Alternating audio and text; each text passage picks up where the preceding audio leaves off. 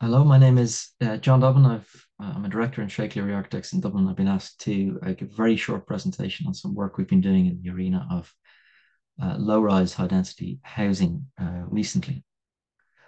We don't need to restate the blindingly obvious. We have a major problem in this country with delivering housing at a cost that can actually be borne by the consumer. And we tend to think of ourselves as quite unique in this situation, but in reality, Ireland, and more specifically Dublin, has a housing crisis about once every 30 years pretty reliably.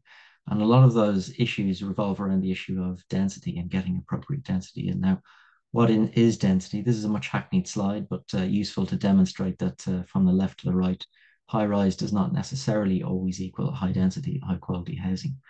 These three examples being exactly the same. And just to give us a picture in our head, maybe for people who are unfamiliar with it, um, a lower density, suburban development, 30 units per hectare, somewhere like Dundrum or Churchtown, looking a bit like this. 55 units per hectare, getting a bit more dense into somewhere like Rathmines. A higher density, about 85 units per hectare, again in Dundrum, a recent apartment development that's very demonstrative of its type. And all the way up to an incredible development, the Kevin Street Ivy Trust buildings with 320 units per hectare, incredibly dense. The Victorians and Edwardians really knew what they were doing. That's as dense as parts of Hong Kong, which is kind of shocking and interesting all at the same time. So increasing density is a very, very good idea. It improves viability so long as we're producing really quality housing.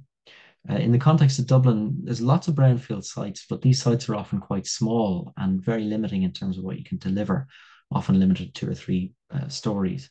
And cost and viability issues make basement car parking and other things like that unachievable and just non-viable to deliver. So while our development policy supports higher density, the actual reality of sites on the ground and other factors like that doesn't really support it.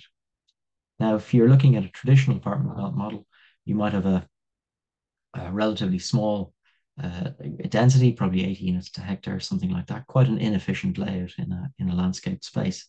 And the development type is quite out of context.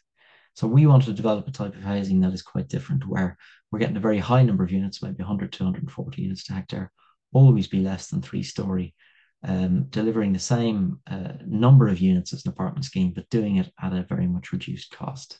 And this is how you do it too. What we developed is a duplex maisonette, very much based on Victorian ideas about housing, where you have a ground floor 1 or 2 bedroom apartment garden flat and a 2 bedroom duplex maisonette above it. But we've designed out overlooking to the rear to these units, which is the reason why we can achieve much, much higher densities than you would be able to in a traditional higher density format. And the reason for doing it really is they make fantastic places to live, full of light, with great access to really quality outdoor private space. And if you compare it to uh, an apartment development at the top and our model at the bottom, you've got the same number of units, but we've just designed out the cost and complexity of all of those stairs and lifts and common services. This form of development is being done around the world. Peter Barber, particularly in London, is dealing with the same issues in the social affordable sector and is doing some amazing work with these ideas. And people say it's a bit radical, but really lots of our really great housing, like in Rathgar and Rathmines, is like this, a ground level apartment, garden flat, and an upper level duplex maisonette. And where does this kind of housing, where does it feel like? Well, we think it feels like Stoneybatter, very much an outdoor based housing, which is very high density. We looked at an example site, which is a site in Cabra, now being delivered. This was an original apartment development scheme on it, and we put our model onto it and developing, depending on the exact mix of units, you could have the same number of units as the apartment scheme, or you're even up to 50 more, and very much based on sort of old-fashioned rather ideas from the Victorian city about streets, squares, shared surfaces, and really high density, but very low-rise housing. And this is just an impression about how some of that might look and feel with small public squares and outdoor housing on the street, but developed at a density which is really equivalent to comparable apartment schemes. We published our findings on this about a year and a bit ago, and we were delighted when it kind of developed a little kind of flurry of commentary, which led to the Business Post publishing it. And I should say that we're now well into construction on our first scheme of this type, which is in Dublin. And we're also involved in a number of social affordable housing schemes where going into the planning stages where we're using this typology. And that's my time up. So thank you very much.